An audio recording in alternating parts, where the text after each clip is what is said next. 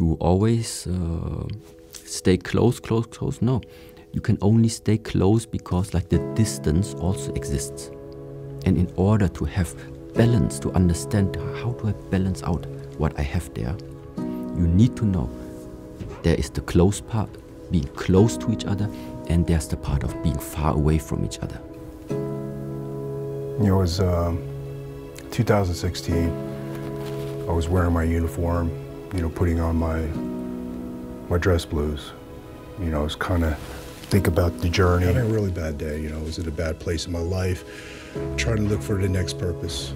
My mother, she flew in for my retirement, and I remember it was raining that day. I was really stressed out. Couldn't even enjoy, you know, the moment. And it was raining. I apologized to my mother, and I said, you know, Mom, I'm sorry it's raining. I'm sorry that nothing's ever going right, you know. And my mother, you know, she reminded me that, you know, with the rain, you know, the rain is needed, that the rain washes away the old and allows for the new. Today, we talk Taoism with Master Shi Heng Yi of the Shaolin Temple Europe and Niamh, founder and CEO of Ronin Tactics. We talk about the balance between yin and yang. Today's video was sponsored by Mulliganbrothers.com, where you can now get the Rise and Grind t-shirts, and if you look close enough, the new journal has just dropped as well, where all the profits from all the products across the website go back into creating this content. But before that, let's jump into this video with Master Shi Heng Yi and Niamh. This was one of my favorite videos of the month, and there's a very, very special message at the end. I am your host, Jordan Mulligan. Let's jump into the video.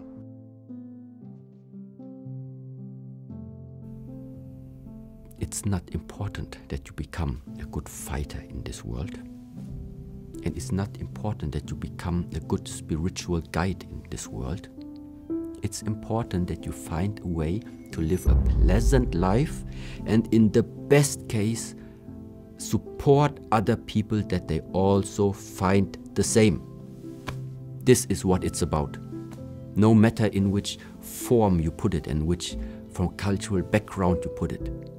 The main idea is, if you don't find this way of reducing the suffering of your surrounding, your suffering won't stop. Why? Because you're connected. So that means you want to save yourself, save all others. You want to save all others, save yourself. So what is the best thing that can happen? You save yourself and you save the others. Then everyone is saved. I remember I came home one day, I was doing my homework, and my mother came in with this cardboard box, and she said, "This is from your father, you know. Haven't heard from my father in over a year." I was in this place that I never asked for, struggling with this level of discipline. Now, my stepfather is a very loving man, very strict. He was a great guy, taught me what I need to learn, but I, as a human being, struggle with that level of discipline.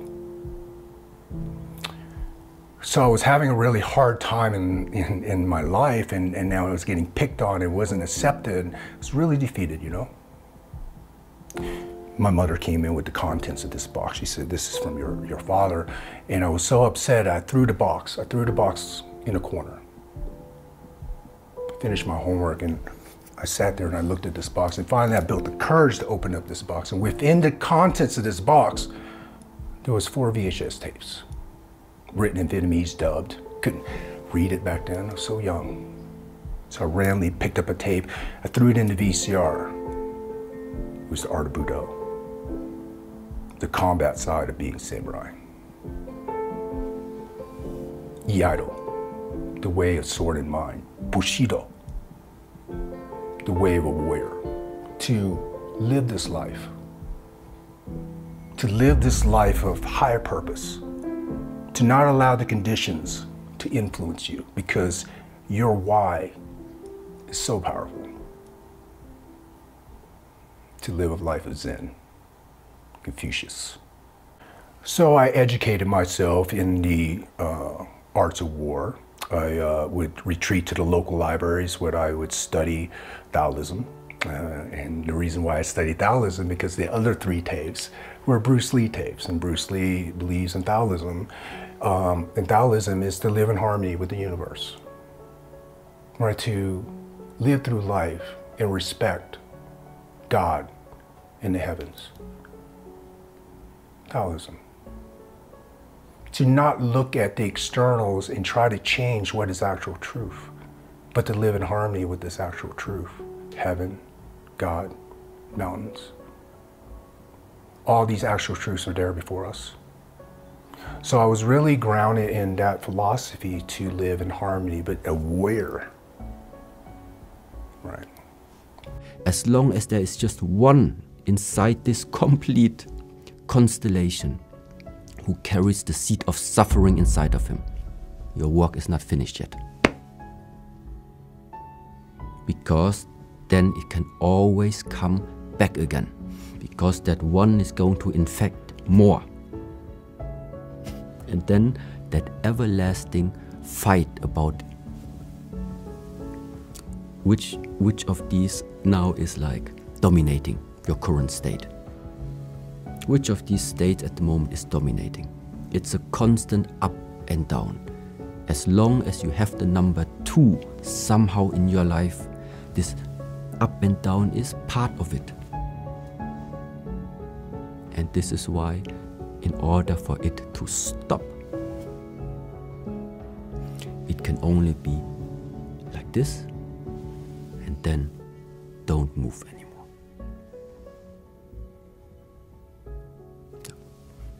Even that sounds very philosophical, but for me it's pretty real.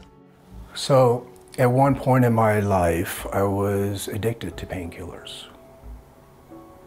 Carrying one painkiller in my coin pocket. Waiting for the next feeling that I'm going to have to numb it. Because during the war, we had to stay awake during a reconnaissance mission. So we take Adderall.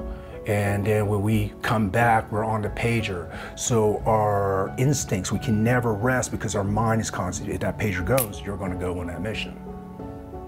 Right? And that mission is life and death. Is that real? So what I'm saying is very hard to turn off the human senses of survival. So they'll give us, sleeping pills. And then if you're in pain, you start taking painkillers. You understand? I dumped it all. And I sat with myself for the 30 days, the first 30 days, the withdrawal symptoms, the pain, the shivering, the voices became louder. And I studied mind and body, right? So I remember there was, during a certain phase of my military career, we just came out of Basilan Island where we fought the Abu Sayyaf, right, in southern Philippines. And we went into mountain warfare training where we were training in the Himalayas. It was in this training, it was over a month of training with the Indian Commando Forces. Cliff assaults, Free climbing with equipment, machine guns, in this rigorous environment. 18,500 feet, no oxygen up there. Training at that intensity, commandos. On the weekends, we would be exhausted, so, guys want to sleep. But for the samurai, I needed to go visit the Tibetan monks. So I grabbed one of my loyal commandos and he drove me to this Tibetan monk. And because he was a commando, the monks would let him in. They usually don't let Westerners in there. And the monk asked the commando, what does he seek? Wisdom. I walked up to this monk and I said, monk, why is the world so cruel? He smiled, he came up, he grabbed my hand, he shook my hand, he pulled me out in the back. It was an open field, behind this temple. Took the stick, he drew it on the ground, he threw 2 sacks on. One was black stones and white was white stones. And for many years, he said he would sit there and he would look at this circle on the ground. And he has a bad thought. He would take a black pebble, throw it into the circle on the ground. For many years, he said. For many years, 4 years. He said it was all black.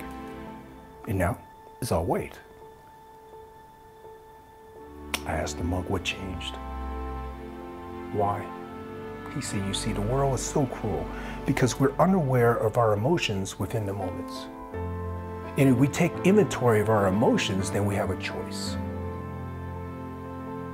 And the world is so cruel because people are unaware of their emotions. If we have more control of our emotions, would the world not be so cruel? It's very Confucius, you know. You wish the world be a better place, it begins with you. Then, you know, the next weekend I came back and visited a monk, and we were sitting out in this mountain range. Huge, right? Himalayas, can you imagine? So beautiful. We're up at the border of Pakistan, China, India.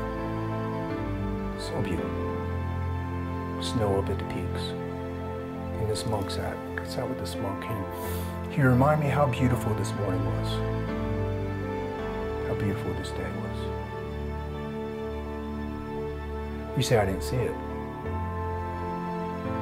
I see it visually, but I wasn't there. I was trapped in pain. So I saw the ugly in everything. I wish this morning would hurry up and be over so I can go drink some coffee. Why is this monk sitting here for so long? My back's hurting. I looked at the negative things, but yeah, here he is, present, and I wasn't, right? First of all, you need to spend time with yourself. If you have the feeling too much of my awareness is being driven outwards, number one is, in order for you to create balance, meaning to get into a harmonic state, you need to first of all find the counterpart of what actually right now is missing in your lifetime. If you spend too much time taking care of your family, taking care of your friends, taking care of your company, taking care of this and that, it's an important thing to take care of people and things around you. But it's also as important as taking care about yourself. Because when you're dead, well, who will take care of the rest? Yeah. That's not going to work. And at the same time, once you have fixed everything that you feel for yourself is an issue and was hindering you, when you are able to fix this first of all for yourself, you will become a much, much greater rock where people are able to hold on to than when you are someone who still hasn't been able to fix your own difficulties in lifetime and problems. And this is the reason why I also told you that another idea of making these things become possible is that now in the winter time for us it is retreat time. Retreating. I decide for myself, I had now 11 months where I was talking a lot with people, where I had projects together with the world outside. 11 months I had this. And now I feel for myself to prepare me for the future to come. Now I say, in 1 month now, or maybe 2 months, I need to retreat. I need to now make this 2 months of very hard retreat for me in order to just have the balance again for next year, 2022, to come up and go out again. Yeah. And now, not everybody has this chance, of course. Yeah, if you have a family, you just cannot disappear for 2 months. But a week, I think this is also something which can really boost up a lot of things. To always stay close, no. You can only stay close because like the distance also exists. And in order to have balance, to understand how do I balance out what I have there, you need to know there is the close part, the being close to each other, and there's the part of being far away from each other. From time to time, you need to have both of these perspectives in order actually to really know what you are having there. If you spend in one of these states for too long time, you start to, it blurs the view. There is something missing in your perspective about what you are having there. Thank you so much to Master Shi Heng Yi and to TAOISM for recording this video with us and doing these lessons. We have a great announcement coming up in regards to some of the people who've been involved in these videos, and we're very excited towards the end of the year that we will be doing a lot more interviews, and we're doing a tour. Mulliganbrothers is going to be going filming all around the world. So comment down below, who do you want to see? Do you want to see a part 2, part 3 of people?